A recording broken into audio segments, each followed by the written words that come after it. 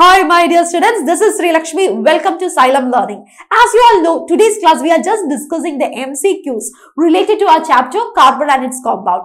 Nammada YouTube channel ningal observe cheyanengil ningalku orupaadu chapters alle ella subjects ilum orupaadu chapters la idupole important MCQ sections ningalku kaanan sadikkunnundu.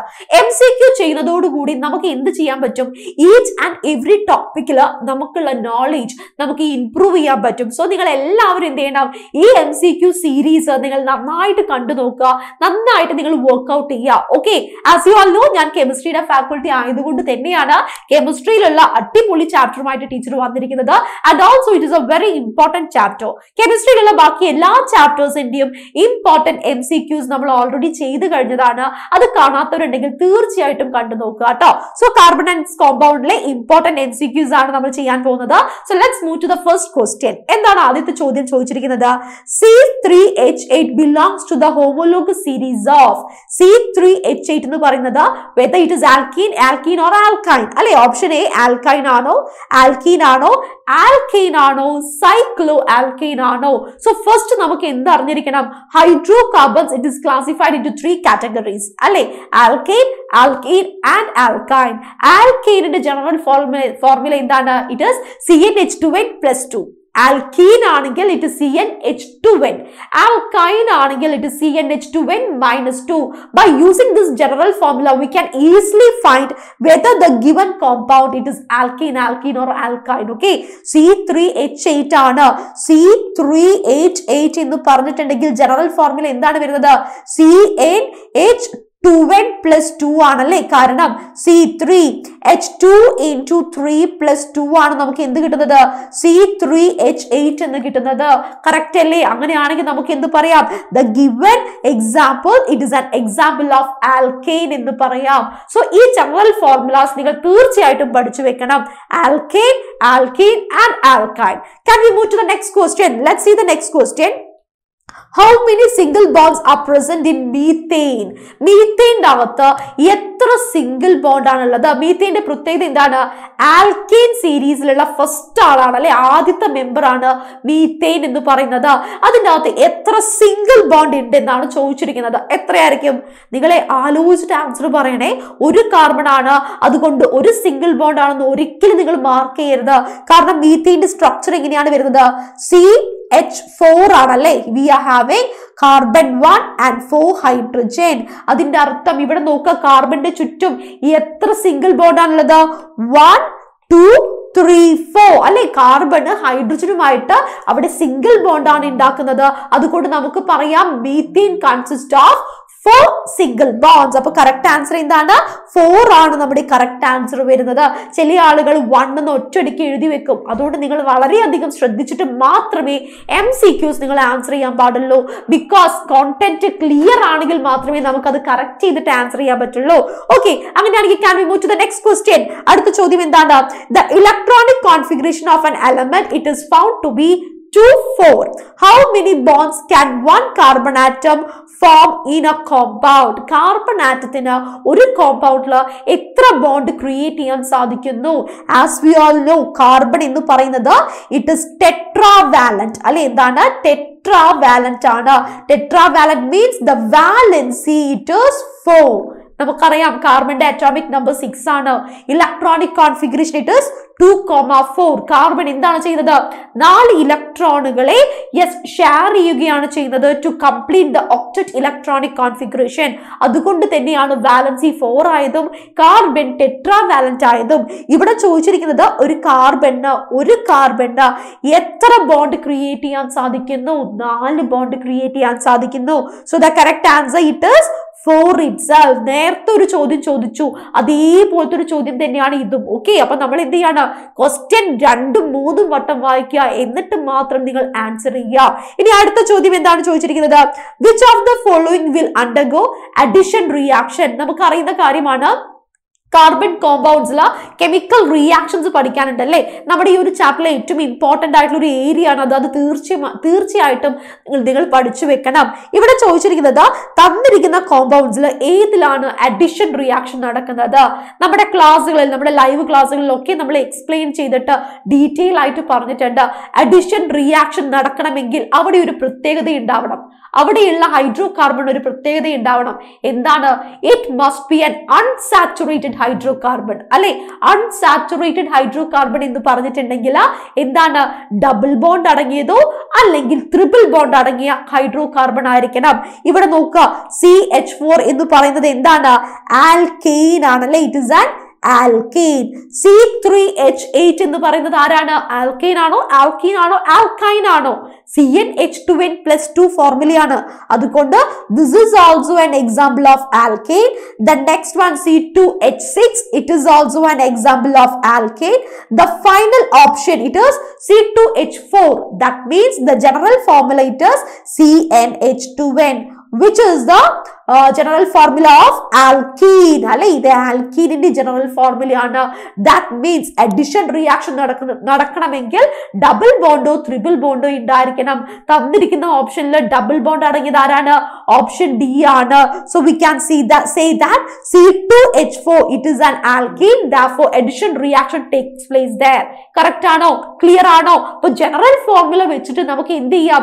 ഏതൊരു molecular formula തന്നാലും അത് alkene, alkene, alkyne ആണോ എന്ന് easy ആയിട്ട് കണ്ടെത്താം. Now let's move to the next question. A carbon compound contains 2 atoms of carbon. Which name should the carbon compound bear? Exactly നമുക്ക് എന്ത് തന്നിട്ടുണ്ട്? ക്വസ്റ്റ്യന്റെ അകത്ത് ക്ലിയർ ആയിട്ട് തന്നിട്ടുണ്ട്. 2 കാർബൺ ആറ്റം ഉണ്ടെന്ന് തന്നിട്ടുണ്ട്.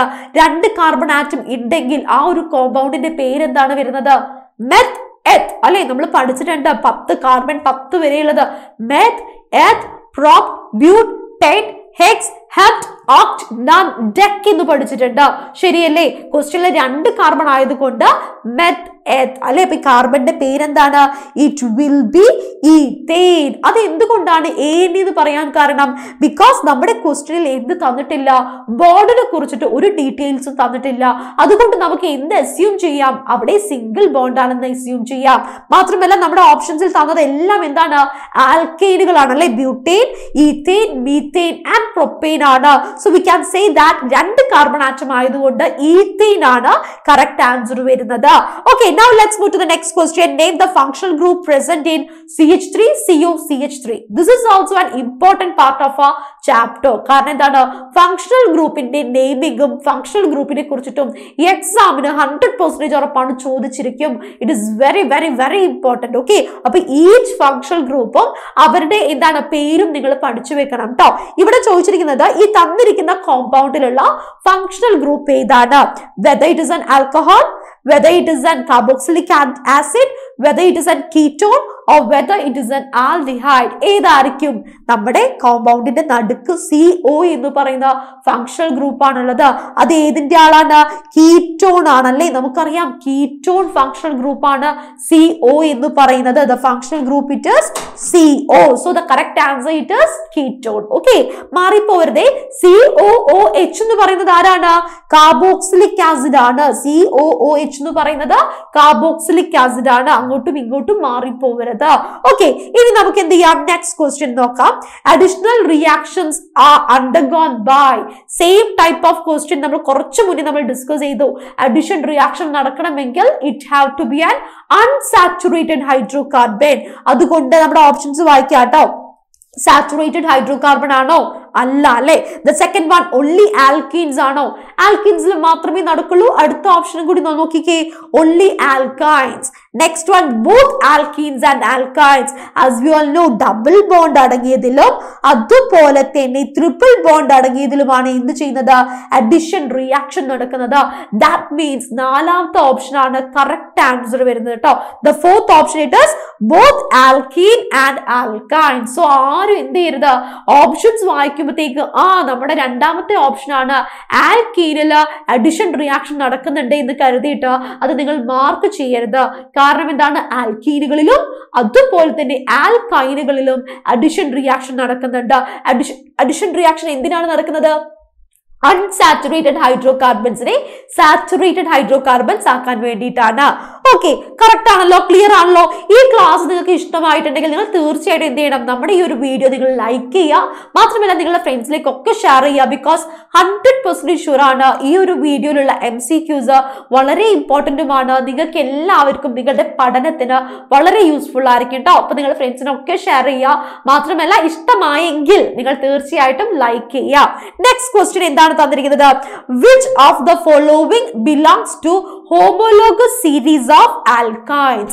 തന്നിരിക്കുന്ന എക്സാമ്പിളില് ആൽക്കൈനിന്റെ എക്സാമ്പിൾ ഏതാണ്? What is the general formula of alkyne? ആൽക്കൈനിന്റെ ALKYNE ആൽക്കൈനിന്റെ general formula എന്താണ്? ഇറ്റ് ഇസ് CnH2n -2 ആണ് അല്ലേ? Let's write the general formula. CnH2n -2 ആണ്. ഇനി തന്നിരിക്കുന്ന ഓപ്ഷനിൽ ഏതാണ് CnH2n -2 എന്ന് മാത്രം കണ്ടുപിടിച്ചാൽ പോരെ? C6H6 ആണോ? അല്ല. C2H4 ആണോ? അല്ല. C2H6 ആണോ? അല്ല. C3H4 ആണോ? അതെ. അപ്പൊ നമുക്ക് എന്ത് പറയാം? The correct answer it is C3H4 because കാരണം എന്താണ്? C3H2 into 3 -2 C3H6 -2 C3H4 എന്ന് ലഭിച്ചു. That means ആൽക്കൈൻ എന്ന് പറയുന്നത് C3H4 ആണ്. ഉദാഹരണം എക്സാമ്പിൾ ആണ്. സോ കറക്റ്റ് ആൻസർ ഏതാണ്?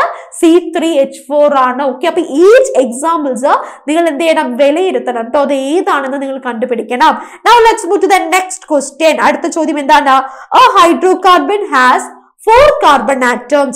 Give its molecular formula if it is an alkene. തൊട്ട് മുന്നേ ഇതേപോലത്തെ ഒരു ചോദ്യം നമ്മൾ ഡിസ്കസ് ചെയ്തു.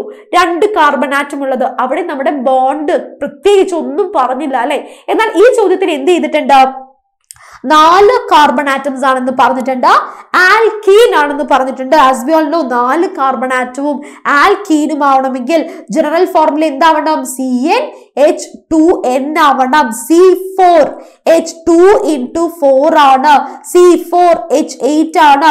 ഈ കാണുന്ന മോളിക്യുലർ ഫോർമുല നമ്മുടെ ഓപ്ഷൻസിലുണ്ടോ? ഓപ്ഷൻസ് ഒന്ന് വായിച്ചു നോക്കിക്കേ. C4H10, C4H8, C4H6, C4H4. So the correct answer it is option B, C4H8 ആണ്. സോ നിങ്ങൾ ആലോചിക്കുക, ആ ഒരു ടോപ്പിക് നമ്മൾ കറക്റ്റ് ആയിട്ട് മനസ്സിലാക്കി കഴിഞ്ഞാൽ പിന്നെ അതും റിലേറ്റഡ് ആയിട്ട് ഏത് രീതിയിലും എങ്ങനെ ക്വസ്റ്റ്യൻ ചോദിച്ചാലും നമുക്ക് ആബ്സല്യൂട്ട്ലി കറക്റ്റ് ആയിട്ട് നമുക്ക് ആൻസർ ചെയ്യാൻ പറ്റും കേട്ടോ. നെക്സ്റ്റ് വൺ എന്താണ്? The first member of alkyne homologous സീരീസസ്. Alkyne ആണ് നമ്മുടെ ചോദ്യത്തിൽ ചോദിച്ചിരിക്കുന്നത്. നമുക്ക് അറിയുന്ന ഒരു കാര്യമാണ്, ആൽക്കൈനിലുള്ള ഫസ്റ്റ് മെമ്പർ എന്ന് പറയുന്നത് it is CH4, it is methane. എന്നാൽ ആൽക്കീൻസിലും ആൽക്കൈൻസിലും മിനിമം 1 കാർബൺ ആറ്റം മതിയോ? പോരാ അല്ലെ? നമുക്ക് എന്ത് വേണം? മിനിമം 2 കാർബൺ ആറ്റം ഉണ്ടെങ്കിൽ മാത്രമേ ആൽക്കീനും ആൽക്കൈനും പോസിബിൾ ആയിട്ടുള്ളൂ. കാരണം എന്താണ്? കാർബണുകളുടെ ഇടയിൽ എന്താണ്? ഡബിൾ ബോണ്ടും ട്രിപ്പിൾ ബോണ്ടും പോസിബിൾ ആവുകയുള്ളൂ. 2 കാർബൺ ആറ്റം നമുക്ക് മിനിമം ആവശ്യമുണ്ട്. 2 കാർബൺ ആറ്റം എന്ന് പറഞ്ഞിട്ടുണ്ടെങ്കിൽ അല്ലെ? ഇപ്പൊ പേരെന്താ വരുന്നത്? ഈത്തൈൻ. ഞാൻ എന്തുകൊണ്ടാണ് ഈത്തൈൻ എന്ന് പറയാൻ കാരണം? ബിക്കോസ് ക്വസ്റ്റ്യൻ അല്ല, ആൽക്കൈൻ ആണ് ചോദിച്ചത്. So the options are propyne, ethane, methane and ഈത്തീൻ. So the correct answer it is option B, ethine. Okay, ശ്രദ്ധിക്കണേ, whether it is YNE or whether it is ENE, whether it is as double bond or whether it is as triple bond. Alkane ആണെങ്കിൽ methane എന്ന് എഴുതാം, കാരണം ആദ്യത്തെ member methane തന്നെയാണ്. Now let's see the next one.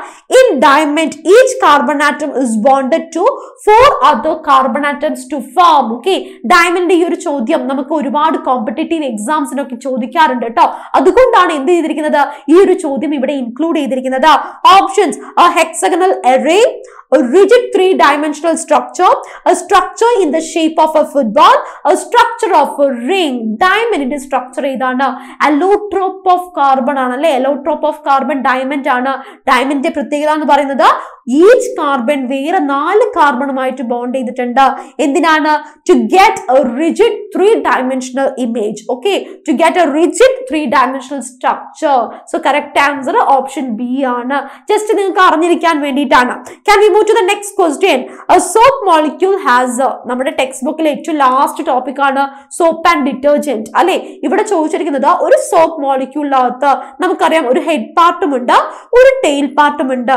ആ head പാർട്ടിനും tail പാർട്ടിന്റെയും എന്താ പറയാ speciality എന്താണെന്നാണ് ചോദിച്ചിരിക്കുന്നത്. ഓപ്ഷൻസ് വായിക്കാം. ഓപ്ഷൻസ് വായിക്കുമ്പോൾ എനിക്കറിയാം നിങ്ങൾക്ക് കൺഫ്യൂഷൻ വരും അല്ലെ, അങ്ങോട്ടും ഇങ്ങോട്ടും ആ പേര് കേൾക്കുന്ന സമയത്ത് നമ്മൾ കൺഫ്യൂസ്ഡ് ആയി പോകും. എന്നാലും നമുക്ക് ഈച്ച് ആൻഡ് എവറി ഓപ്ഷൻസ് ഒന്ന് വായിച്ചു നോക്കാം. ഓപ്ഷൻ എ എന്താണ്? Hydrophobic head and hydrophobic tail. രണ്ടും ഹൈഡ്രോഫോബിക് ആണോ? അല്ല, ഒരാൾ ഹൈഡ്രോഫോബിക്കും ഒരാൾ എന്താണ് ഹൈഡ്രോഫിലിക്കുമാണ്. നെക്സ്റ്റ് ഓപ്ഷൻ ബി എന്താണ്? Hydrophobic head and hydrophilic end. Next option hydrophilic head and hydrophilic tail. Option D, hydrophilic head and hydrophobic tail. Hydrophobic എന്ന് പറഞ്ഞാൽ എന്താണ്? വാട്ടറിനെ പേടിയുള്ളതാണ് അല്ലെ. അത് ഹെഡ് ആയിരുന്നോ ടെയിൽ ആയിരുന്നോ? ആരാണ്? യെസ്, ഹൈഡ്രോഫോബിക് ടെയിൽ ആണ് കറക്റ്റ് ആൻസർ വരുന്നത്. അപ്പൊ ആലോചിക്കുക, ഓപ്ഷൻ ഡി ആണല്ലേ.